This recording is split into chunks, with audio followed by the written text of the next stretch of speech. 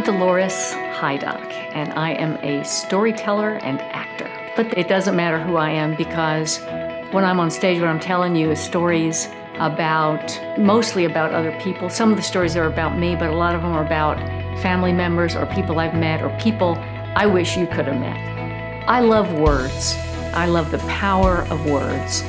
You take 26 letters in the alphabet and you arrange them in an infinite number of ways, and you come up with just words that can create a picture inside your head, that can make you laugh, can make you tear up, can make you remember somebody you haven't thought about in 20 years. And that's what drew me to stories, to acting, just the ability to take a bunch of words and create connection. I moved to Alabama and discovered there's this whole other kind of story. I call it sitting on the porch rocking and lying. You know, where people just sit and talk and tell stories about their lives.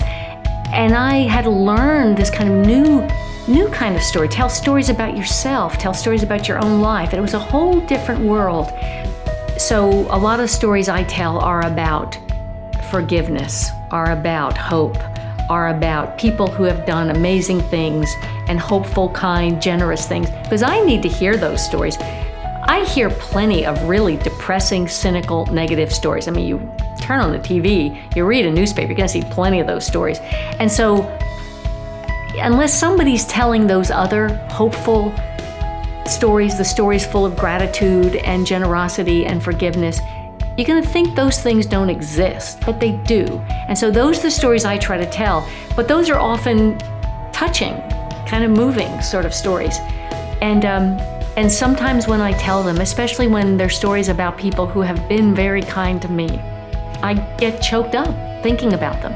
In October, I'm doing a collection of stories that I call Close Encounters of the Storytelling Kind.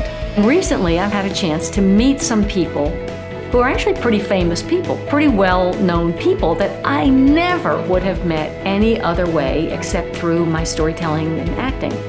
And so I've written some stories about some of these people, and in this performance, Close Encounters of the Storytelling Kind, I'll tell about 3 pretty well-known people and some of the things some of the ways our paths have crossed.